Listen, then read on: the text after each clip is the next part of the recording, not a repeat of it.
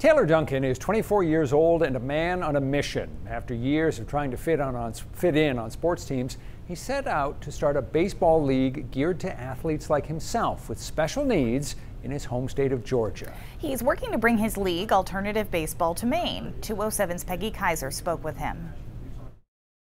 Well, I was diagnosed with autism at the age of 4, where I had speech issues, sensory issues, and anxiety issues growing up. And my mother helped me through a lot of those obstacles, but I continue facing a lot of those preconceived ideas of what one with autism can and cannot accomplish. That often kept me out of having the same traditional opportunities as everyone else. It was time for me to provide this opportunity for others like myself who don't have the same luxuries.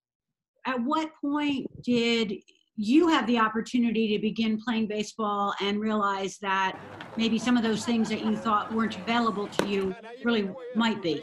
I learned how to work with others on a team setting. I learned what it's like to build work ethic. I learned what it's like to communicate with other team members throughout a game and how important it is to progress. You have to have those skills in order to be successful in the employment world in the private sector as well. That energy of your experience prompted you to start Alternative Baseball. Started with a grand total of 7 players. But we made it work. I mean, we kept spreading the word of mouth. We got started with who we had. Eventually, we had enough to split off the 2 teams into scrimmage teams. And then eventually we had enough to start our second program after those like myself graduate out of high school, especially with what I've had to see and live through as well and experience being denied so many times. And there's no programming for 19, 20, young 20s, that sort of thing, which is where you find yourself. Correct. And because of that, that's why we're here, to fulfill the need. This took hold in Georgia, around your area. How big is your program in Georgia? Well, we have several programs. I believe we have about 8 of our programs in Georgia, but many of them are in different states as well, all the way out west to Maui. Wow. All the way out east to Watertown, New York. New York. Okay. You have to have the New York accent to say that. Well, Taylor, that is a lot of work, and you are the CEO of this effort. Is that correct? Yes, ma'am. And I don't ever consider it work. I don't consider it a job. I feel like I'm called to do this. I feel like I'm supposed to devote my life to this, be able to promote other opportunities for others just like myself, so that they can have something to go to and feel like that they're a part of society. They want to feel that self-worth. They want to be encouraged to be the best they could possibly be. And we push their boundaries so much so that we push them beyond really what they think that they could have ever done. When the opportunities in your life were positive, and I know they weren't all positive in terms of what in relation to sports, but when they were positive, what did they do for you personally?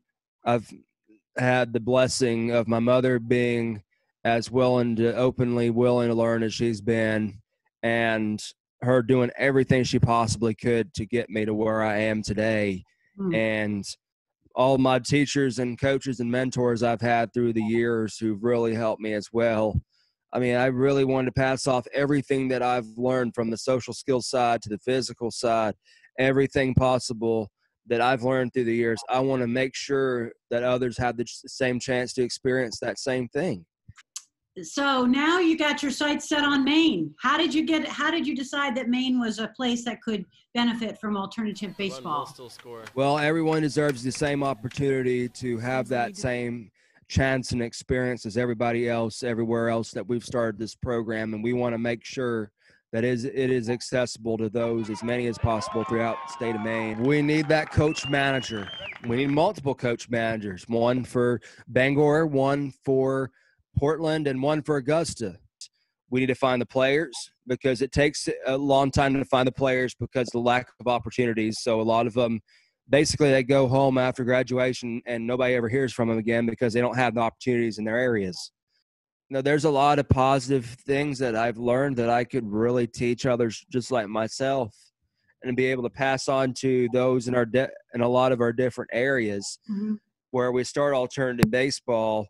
And I mean, I've always been one who wants to learn as much as I possibly can, and I've always been one to really tell as much as I possibly can too, because I want to be out there. I want to be helping people. We all still have the chance, regardless of what we go through in big and small ways, to help each other and to be able to create a much more positive and productive society as much as we possibly can.